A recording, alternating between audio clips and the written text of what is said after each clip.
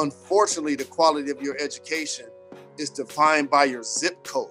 And it's been that way for too very long. So I wanted to start a school that put young people in position to compete with their suburban public school counterparts, to compete with their private school counterparts for the same class and opportunities in college and or business, as well as career path. And that's why we call it Bridging the Education Gap.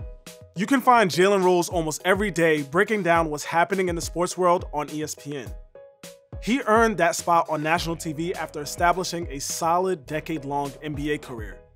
But off-screen, he's also an educator, lifting up disadvantaged youth through the Jalen Rose Leadership Academy, a public charter high school he launched in 2011 that provides a tuition-free education to students from his hometown.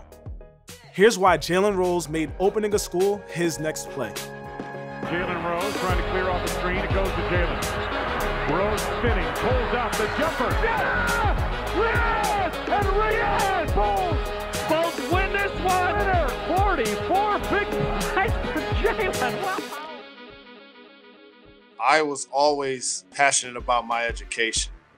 And even though the world understood that I was a McDonald's All-American in high school and a member of the Fab Five in college, I was also an honor roll student in high school and made the dean's list while I was in Michigan. By the time that JRLA had its inaugural class, you were already a couple of years into your work at ESPN. I'm curious about what convinced you that, first off, you had the energy to take on such a big project and that the energy was worth it.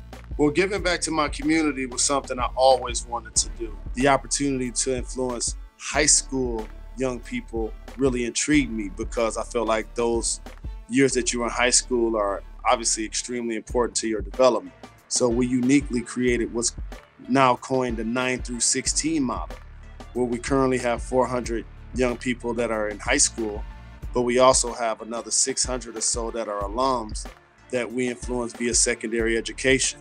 Jalen says JRLA installs unique features that push students to achieve more, like an 11-month academic calendar and an emphasis on career readiness. As for the 9 to 16 model, that is a feature that was partly inspired by the Detroit natives' own experiences in school. Is there something that you were missing when you were growing up that has inspired the things that JRLA does? Involvement in the young people's lives once they graduate from high school. The job isn't done. And so when you make that commitment, there has to be buy-in the entire journey.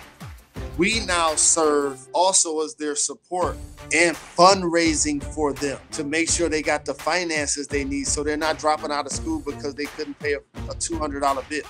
These are the type of things that has now been a game changer for so many people that have been supporters of JRLA, and we're proud of the work that we've done, but like any commitment, there's still plenty work to do.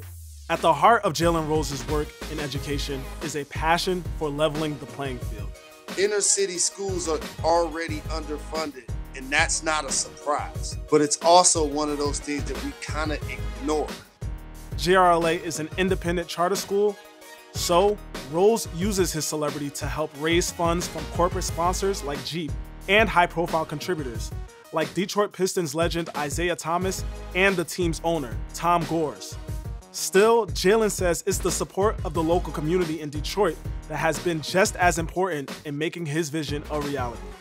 You've seen the ribbon cutting ceremony of JRLA. We weren't doing it because I had a big corporate sponsor standing behind me with a blank check saying Jalen. The mayor, my godfather, Dave Bing, was standing next to me, and the community was there to believe in me as I was trying to put together a board and hire a staff, and we were self-managed at the time. After 10 years, it's really gratifying to see so many young people that are chasing their goals and chasing their dreams. So the toughest thing is to do something that's never been done and turn it into a success.